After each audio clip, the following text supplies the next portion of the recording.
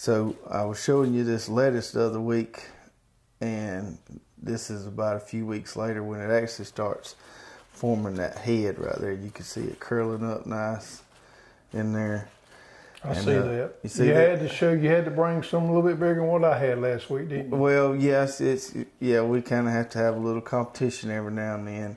And my point was here is that these things, especially during the cooler months, have an excellent what we call field holding ability. So these have been sitting out there. We've been harvesting these for 3 or 4 weeks now. And you got to worry about them bolting, and they'll just get bigger and the heads get a little denser.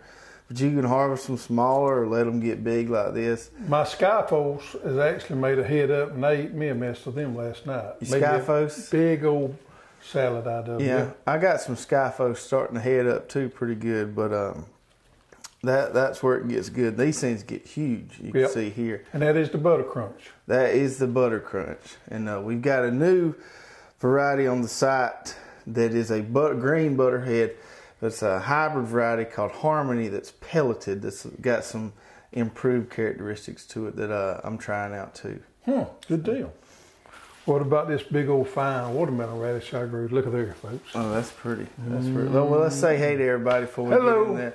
Hello, everybody, and welcome to the Row by Row Garden Show. I'm Travis. I'm Greg. And we're excited to have you with us tonight. Got some good stuff planned. We're going to talk about planting tomatoes tonight, and but before we do that, let's take a look at what you got there. It's one of the biggest radishes I've ever grown this year. These are watermelon radishes. Ain't that just dadgum beautiful?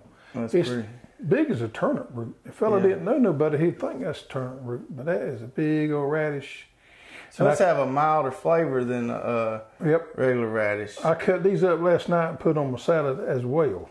Some folks call it a red meat radish.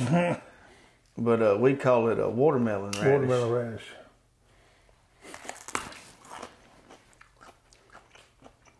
That's pretty good, ain't it? That's good. It ain't really taste like watermelon, but it looks like watermelon. Looks like watermelon. Now these take a little longer to mature. These are around 50 days, where most your radish is around 30 days. Yeah. But you do let these get a little bigger. And they don't seem to crack as bad to me. They won't crack as bad. You could probably eat the leaves there like you do turnips. That's pretty right there. Yep. That's hard to beat there. All right. And you drop it? I dropped some. It's okay. As far as what we got going on in the garden, we had a lot of rain last weekend, but man, it's warming up outside. It is, and my cover crops is paying off. My mustard greens got time for me to work them into the soil, so I got them worked in, and that's where I'm going to plant my potatoes at. So I'm just about ready for potato planting time. Some of my other crops has got to the point I need to cut them in, so I've cut them down. I still got time here in the south where we're at to plant another cover crop if I wanted to, but I'm going to kind of wait and see where I'm at there. You could, if you're planting a late spring crop, go ahead and get you another cool season cover crop in now, between now and then, but I'm going to wait and see how that rolls. And we're supposed to hit 80 degrees the next day or two, which is nice and warm outside. Probably going to be starting peppers and tomatoes pretty soon in the greenhouse. Yep. We've got lettuce, some other stuff going in there right now that we can still squeeze in the window. I'm going to plant me some tiger collards today. Tiger collards today. As far looking back on this winter, because we ain't done with it yet, we're still going to get a couple strikes of cool in February. But it ain't been near as bad a winter as we had last year. Nope, not near as bad. Now, the folks up north have had it rough. I got some friends in Ohio, and I got a friend in Wisconsin the other day that got hit with that bad storm up there. But they have had a hard spring up north. I mean, hard winter up north. Yeah, there's several days up there. I talked to some folks. They didn't get above zero. Yep. No, I don't know. Talked to Noel the other day. Noel owns Copperhead, if y'all familiar with the little hand tool Copperhead. And the day I talked to him that morning, he said it was 30 below. Now, that's not wind chill. That was degrees. 30 below. He said his little old dog, he has to watch him when he goes outside to use the bathroom, because if he stayed out very long, he'd froze solid. He had to get him back in. I ain't never been nowhere that cold. I hadn't either. I don't need to be. That was in Wisconsin. That's way up there. That's cold.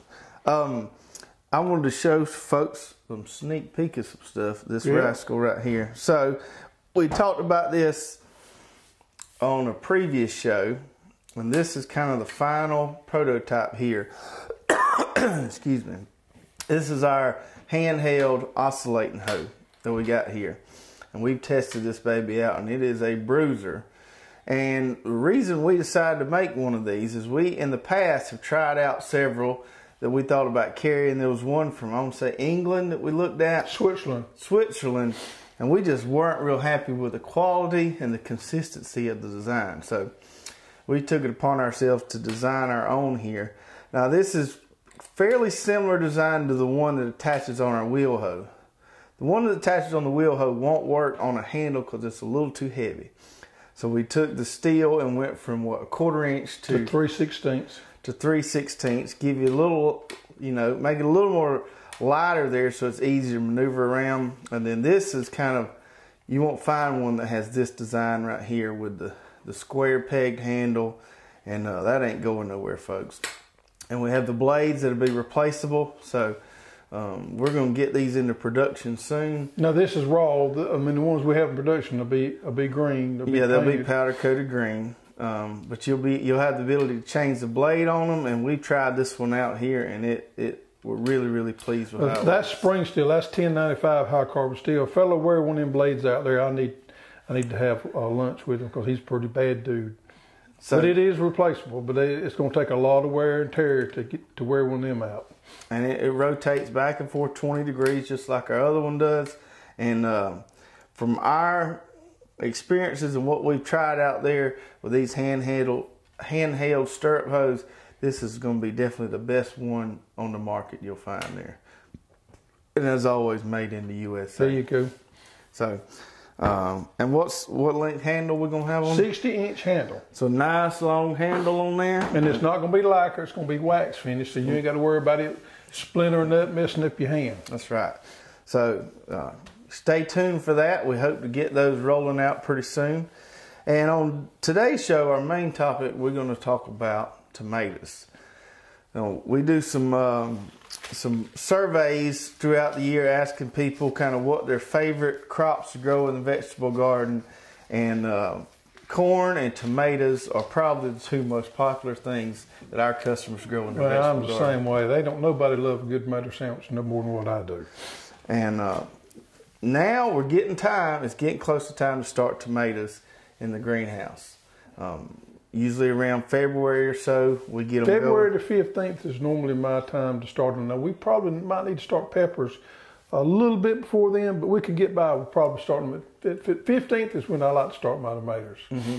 And we like to do ours so we can plant them, trying to gauge the time, which is different every year because it gets warmer sooner every year, but try to gauge it so we can plant them straight out of our seed starting trays, and we don't have to step them up into bigger pots. Yeah, some people do. Your grandmother, for one, likes to step hers up in big old pots. Each to their own, but I've told her several times I thought she was wasting some good potting soil that way. Well, some people think the bigger the plant they put in the ground, the more productive or more tomatoes they're going to get, which ain't true. It's the opposite. Right. So you put that small one in there out of that seed starting tray, it's going to do just as good. You want to plant that fresh, good plant that's got plenty of vigor left in it in the ground and get it going, and it'll outgrow that one that's been in a pot for a while. And you're going to get less transplant shock too. Before we get into some tips and tricks on growing tomatoes and strategies there, let's talk about varieties real quick. So we've got, as we talked about a couple weeks ago, you've got your heirloom and your open pollinated varieties, and then you've got your hybrid varieties. Now, where we are, we have a tough time growing the heirlooms. Not to say we don't plant a couple every year, have a tough time. Now, in town, about 15 miles up the road, I got friends that can grow the heirlooms. I do too. Good. Where we are with huge cotton fields and cabbage fields, a lot of commercial agriculture right on us right here, it can be a little tough. Yep. So, grow what you want to grow where you can grow it. That's what we have to do. We have to grow some of the virus-resistant hybrids out here on our place, with the exception of one we'll talk about in a minute. There's one out there that is an older variety, an OP variety that we can grow. Okay. Let's go through some of these OP varieties first, and then we'll talk about the hybrids. How about that? Yep. Let me. The first one here, we'll talk. Let me have Go an ahead. Amish paste here. Is this Amish paste, and this is a variety been around forever, and it's a Roma style variety, and it's really good for making salsa or any kind of stews, anything like that you want to put up. And it's a go-to variety. A lot of people love for that. So I'm probably going to try some of these Amish pastes this year and just see what kind of disease resistance they have got. Oh, Danny at Deep South Homestead, if you've never seen their channel, check them out. They grow those a lot and really like them. They use them for canning and putting up. Yep. The other OP variety, or the next one we've got, is the Cherokee Purple here, which is a real popular one. Makes a beautiful little tomato. The ones I've seen, and I don't know if it's just how they were grown, don't get real big, but they nice sized tomatoes. I've seen some pretty good size ones. Okay. And that's an intermediate tomato. Indeterminate. Indeterminate tomato. Yeah, this is indeterminate as well. All these first ones we're going to talk about are indeterminate tomatoes, which means that vines will grow up and they'll continue to make all during the season if you take care of that vine. Right. So we've got the Cherokee Purple, which has a nice little dark color to it. Real pretty. Now this one is a little new to me, but I've heard really good things about it and I'm excited about trying it. It's called the Jubilee. And this was actually one of the AAS, it was All-American Selections winner, and makes a nice big, pretty yellow tomato that are supposed to have really good flavor. And usually with the yellow, if it's got any yellow or orange in it, it gives it kind of a little citrusy flavor. Mm-hmm. And then we've got the Mortgage Lifter here. Which is considered a beefsteak variety. Right. Do you know how this got its name? Yes, I do. Go ahead and tell us. There was a fella years ago that was about to lose this place. Uh-huh. And he bred up these tomatoes and grew them. And in 6 years' time, he paid off his note, his mortgage with these tomatoes right here by selling them. And that's the reason they got the name Mortgage Lifter. That's right. From what I read, and this was 40, 50 years ago, he was selling these things for $1 a pound, which was a lot of money back in them days. So the Mortgage Lifter there, nice big old beefsteak tomato. Then we've got, now this one here will grow. That's and one grow I was, and grow and grow. So that's the one I was going to tell you about that we can grow. That seems to have this OP variety, but it does seem to have some disease resistance to it. I can grow these in my garden, and they will grow and grow and grow. Now here's the thing: you got to grow a couple of these right here, but you don't need but a couple unless you got a school full of youngins at your house. Because these things will make. Two of them, 2 plants is sufficient for the average household. But what you do is you buy you a pack of these seeds and you grow these plants out. And these makes wonderful gifts to your friends that want to grow some tomatoes. Because anybody can grow these tomatoes here. They're fabulous for patio and container garden. Yeah. So you need a good trellis system. We'll talk about that in a minute. But these things are very prolific. Yeah, give out to that person that has trouble growing tomatoes and they can grow that one and they'll really enjoy it. And then the last one here of the OP varieties we got is the Brandywine Pink, and we grew this one last year. I like that one. Really pretty beefsteak tomato, really good flavor to it. It's got that kind of heirloom lobed appearance to it. Really nice variety there. Now, with the exception of that yellow pear, you're not going to get a huge bounty off them plants, because one thing with those heirlooms is they don't make as much as some of these hybrids and stuff. So you got to settle a little bit with productivity not quite being there, but your taste and your flavor and everything's going to make up with that. So just understand that. Don't be disappointed if they don't load up, because that's just not nature of the plant. Yeah. If you're wanting to grow, if you want to put up some tomato sauce or something like that, use the hybrid varieties for that. Use those heirloom indeterminates for growing, the pretty ones for your tomato sandwiches, whatever. So let's get into the hybrids, and we've got, let's do this one first, this cherry one here. So we grew this one last year, and this is it's a smaller one, like a cherry tomato size, called Sun Gold, and this is probably one of the best tasting tomatoes out there to me. These things are absolutely delicious. Now it shows more of a red one on there, but I thought they got more of a yellow color. Well, this kind of shows the progression of them. So they start out green, yellow, get kind of orange. If you leave them on there long enough, they'll get kind of orangish red. I like to pick them at kind of that orange stage there. These Sun Golds are really prolific too. They're indeterminate. They do have a little bit of disease resistance there. and we really like the Sun Gold. Now onto the bigger hybrid tomatoes, and we've got 3 here, and these are all pelleted. If you've ever put your tomato seeds in the seed trays, you know them tiny seeds there, it takes some good eyesight and some good precision there. So the pelleted seeds make it a lot easier to singulate and get one per hole. So the first one we've got is the Bella Rosa, which we've grown for years and years, and has always been a good producer for us. It's my standby. I did a trial a few years ago with several different hybrid varieties, and that one came out on top for me. So that's been my standby right there. So the Bella Rosa, and then we've got the Mountain Glory here. These Mountain series was developed by a guy named Randy up in North Carolina State, I believe. And it's the Mountain series of hybrid tomatoes that have very good disease resistance, but they maintain their flavor. So the Mountain series is another good one to try. Flavor profile there up there at the top. Yeah, so Mountain's Glory there, and then the last one here, which is the most comprehensive disease package we've seen in a hybrid tomato, is this Brickyard here. Yeah, and I'm not growing these. I'm going to grow me a couple this year to check them out, but it's on top of the chart for disease resistant. Yeah, so these come highly recommended. So what I'm going to do this year is I'm going to actually grow all 3 and check them out side by side there. I expect them all to perform well, but I just like to see what the differences are between them. Well, what I like to see is how if there any taste difference in them. Right. Now, last year we compared the Bella Rosa to the Brandywine and couldn't really tell a big taste difference.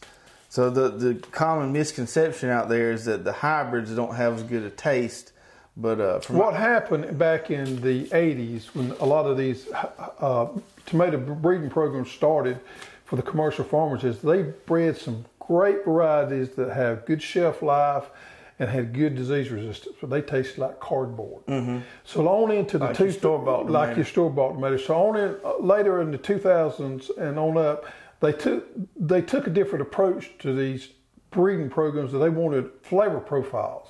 And that's where we come up with some of these newer varieties like the Bella Rosas and these Mountain series that have the package of good disease resistance, but yet have these great flavor profiles, which is that's good. Yeah.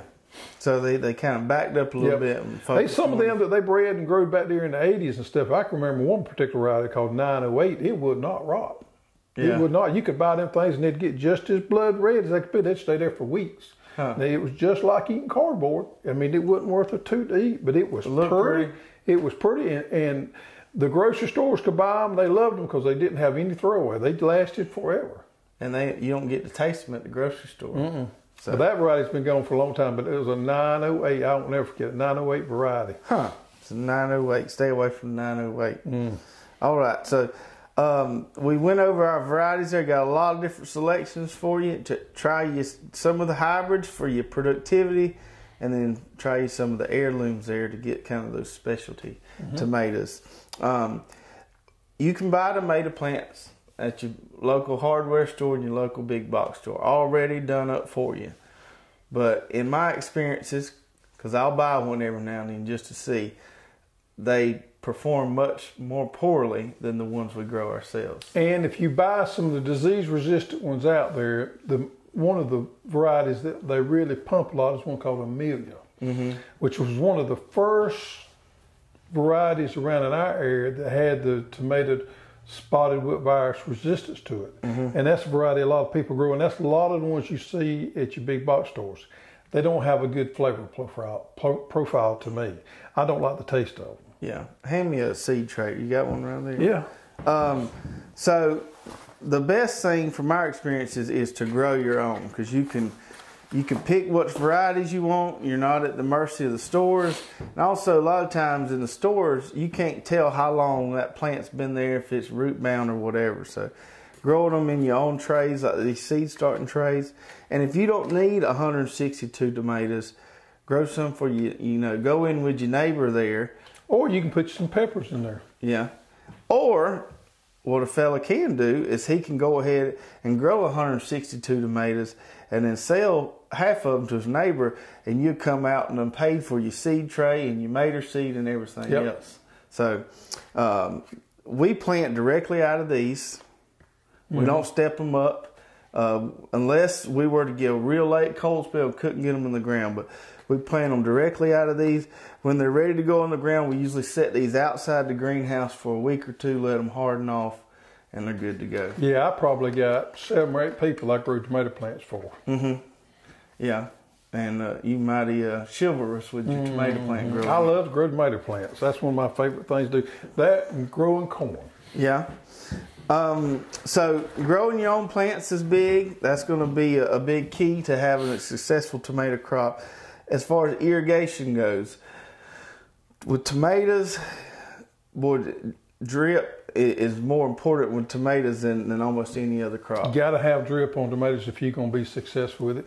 Takes that leaf moisture off the leaf. It puts the water right at the root system area. It's going to help with disease. It's going to help with blossom end rot. It's going to help all the way around. Yeah. So using drip on tomatoes, and our drip tape has 12-inch emitter spacing, but we plant our tomatoes on 2-foot spacing. So every other emitter, set a plant on top of it, and you're good to go. Let's talk about trellising tomatoes. So keeping those plants off the ground is really important. Yeah, with these varieties like these yellow pears and things like that, these things can get huge. That's right. So you need a big trellis or a big cage or something like that to keep them contained, because they get wily on you. You can't grow that yellow pear without some type of support. That's right. For the indeterminate varieties, excuse me. For the indeterminate varieties, we recommend using the cages. And you can do this one time if you want to, but I'll go ahead and tell you to save you the error. Those little cone-shaped ones that you buy at the big box stores, they ain't going to hold up with no yellow pear tomato. No, sir. They'll fall over in no time. So you need to look at ours and get that long, tall one. It's a little bit expensive, but it's well made in USA. And it's a square one, and you can fold it up when you get through with it, but it has the wherewithal to hold up that yellow pear. Now, the yellow pears and these indeterminate tomatoes are going to continue to make throughout the season, so they're going to be there for you for a while. These determinate tomatoes, if you read the book on there, it says the difference between the determinate and indeterminate is the determinate makes one crop. Well, that's kind of sort of true, but they're going to fruit and they're going to make, and then they're over with. Now, you normally on a determinate bush, you have what I consider 3 crops. You got your bottom crop first, you got your middle crop, and you got your top crop. And these just step right on. Once you get to that top crop, she's about over with. You can cut them down and go on. The bottom crop normally is a little more susceptible to blossom end rot because these are your first ones to come on. So these are really not your best crop. Your middle crop is the best. And then your top crop, your size gets a little smaller on those. But it's just like moonshine. That bottom, that middle in there is the best. It's always the best right there. Not the top, not the bottom, but the middle there. That's where you get your best tomatoes and your most productive bunching off of. Yep. I've seen that as well. With the determinate ones, we like to use the Florida weave trellis and show them the... So we've got 2 types of twine for the trellis. And the Florida weave trellis, we got several different videos out there on that. It's really easy to do. All you need is some T-posts, some wooden stakes, and some twine. And it's pretty easy to rig. And we've got 2 types of twine. We've got the cotton twine, which comes in the smaller rolls if you just got a few plants, or if you got a whole big old row of tomatoes, this stuff right here. And you can you put this on your belt loop there. There's over a mile of twine in here, so this box will last you a while. But you put that on your belt loop, and you can run through there and string them up in no time. Yep. So we use this for the determinants, and then the cages for the indeterminates. You mentioned blossom end rot earlier. Yeah, what can we do about that? Blossom end rot's a common thing most people have trouble with. And I have too, but I have found pretty much the solution to that is threefold. Is that 3? 1, 2, 3. Drip irrigation. A calcium layer. You need to use a lamplaster or pelletized gypsum. And the third is a good compost. So if you got good compost that you put pre-plant out there, then you put your calcium, which is your gypsum or lamplaster, you put it at bloom set, and then you got drip irrigation.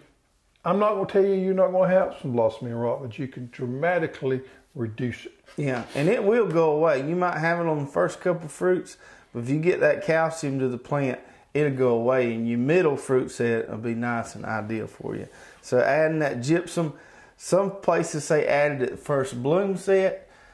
I've been known to add it when I plant the plants in the ground. Well, calcium is extremely soluble, so I like to do mine probably, if I'm watching pretty close, I like to do it a week or two before the first bloom set. Is my ideal time to do it. Either way, get that calcium there, and it. Now compost has calcium available in it, and my theory behind the thing is to put the compost down at plant time, pre-plant. Okay. And then use your calcium there right before bloom set, and then you got a steady supply running through there. That makes sense. That's a good tip there. All right, let's talk about pests and diseases real quick before we get into our questions. The ones I deal with the most, I had them bad last year. Of course, it got to the end of the determinate crop, was these leaf-footed bugs, which are kind of related to squash bugs. And with any kind of these flying insects like this, you got to be kind of precautionary with it. Proactive.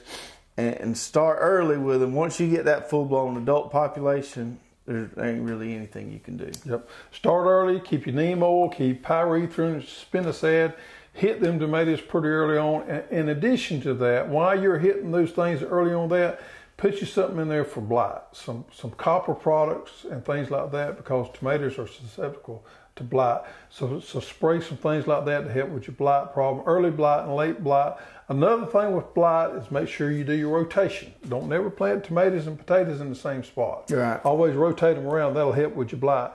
But even if you do that, sometimes you can have some of that early. I have a little bit of problem with early blight in my tomatoes, so I try to rotate, cover crops, all those things that we talk about, and plus keeping them sprayed with some of those copper products early on seems to help with the blight.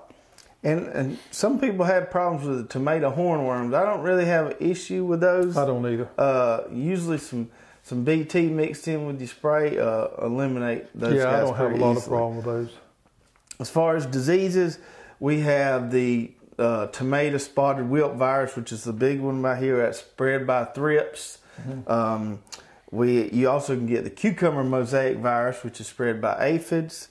And that's why we had to have them disease-resistant varieties. Yeah, I have more trouble with thrips and aphids here in our location than I do the hornworms and stuff. So I start seeing my leaves getting a little crinkly, cupping up a little bit, and I know I got some problems. Those sucking insects seems to hit me first. Mm-hmm. And when I have to start treating for those, and that may be one reason I don't have a worm problem, because I start treating early for those, and it takes care of my worm problem.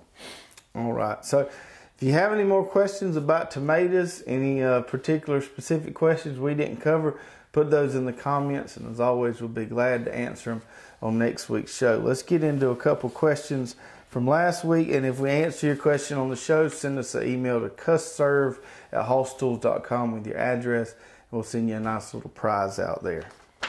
Okay, so Mr. Mike Henderson wrote, I received notification yesterday that my seed taters were on the way. I ordered some Yukon Gold from you guys. Now the $1 million question. I was planning on planting them on the 14th or 15th to take advantage of the full moon. Do you think the moon stage has anything to do with it? I've heard this all my life. Fact or wise tale?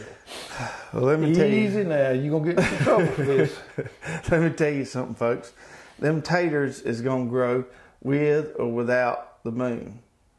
If something come along and we had an asteroid destroy the moon, your taters would still grow. Now that's pretty stout there. We got to have moon. Yeah, yeah. I think the taters will grow. Well, I don't know.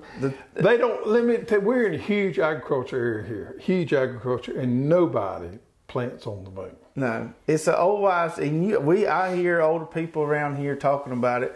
But plant your taters when you can get out there and plant them. Don't wait on no moon to plant your taters, because if you do, especially if you plant some of these late varieties, you're liable not to get them in time. So plant your taters when you can plant them. Don't wait on the moon. I can promise you, I ain't never paid attention to the moon when I'm planting anything, and it hasn't ever mattered. Yeah, I agree. And plus, the theory behind the moon planting is that the gravitational pull is pulling up moisture. When you plant potatoes, they don't need any moisture. They're working off what's in that most times it's the other way around. You're waiting for your ground to dry enough to get in. Right. So that doesn't really hold any light there. All right, so hopefully I didn't make anybody too mad that Plants by the Moon. I'm a little worried about you doing away with the moon there with Astro. Would that get a little upset? Not really, I was just hypothetically speaking. Our second question comes from Jonathan Doherty, and he says, his granddaddy used to use ammonium nitrate in his garden when he was a youngin'. He's heard us talk about Chilean nitrate and wants to know what's the difference other than the nitrogen percentage. Yeah, I bet he could ask his granddaddy about some bulldog soda, and his granddaddy knew about that too. The main two differences is one of them is synthetic and one of them is not. The Chilean nitrate or nitrate of soda is a natural product that is Omni certified. For you that don't know that, it is allowed in organic production. It's mined in Chile. It's mined in Chile, and it's an organic compound. It's just took right out of the ground and bagged, and you can use this product and it can be considered organic. Now, ammonium nitrate is a synthetic product that's made from nitric acid through a man-made process there. They both have very common attributes to them. Now, as far as me to sit here... What attributes? Common. Oh, very common attributes. Yeah, like I said. Anyway, they work the same way. Now the ammonium nitrate is a lot more powerful, so it's a lot more apt to burn than the Chilean nitrate. Both of them work pretty much the same. So one of them is synthetic and one of them is not. It's not a whole lot of difference in there. I think it's a fine way to supplement your nitrogen with ammonium nitrate, just like it is with Chilean nitrate. Do not use either one of them for all your total nitrogen. So there you go. Use some compost too. Yeah, use some compost. Use some balanced fertilizer. If you got a nitrogen-loving plant and you need to hit it with just some nitrogen, either one of those work fine. If you're concerned about being organic or natural, use the Chilean. If it really doesn't matter to you, use the ammonium nitrate. Okay, good tips there. Before we sign off, did you want to... Now, I'm going to talk to a little bit of people about Valentine's Day. Valentine's Day is coming up. Okay, go ahead. And if you boys out there are struggling with what to get your wife for Valentine's Day, as we all do, yeah, it's tough. Buy her a bag of seed taters. We got 10-pound bags of seed taters, and I'm going to tell you what, she'd love to have some of those, and she won't never forget it. For long as you and her are together, she'll always say, you remember that year you bought me seed taters for my Valentine's Day? Mm-hmm. Well, it's coming time. It's time to plant seed taters, and this is a useful, great product that I think would just make her heart, I think it'd do good for her. I think she would love that. Yeah, just imagine kind of setting the scene here. You get up a little earlier than she does that morning. She walks in there, you got breakfast made, and on the table there, you got a nice little bag of seed taters and a card sitting on it. Happy Valentine's Day. I mean, just brownie points for the whole year. Like I said, she won't never forget it, and you won't either. So keep that in mind, boys. Keep that in mind. We got 4 different varieties there, good to go around. Make your wife happy with some seed taters this year. Yep. All right. Well, that's going to do it for today's show. We hope you enjoyed it, and we will see you guys next week. Take care.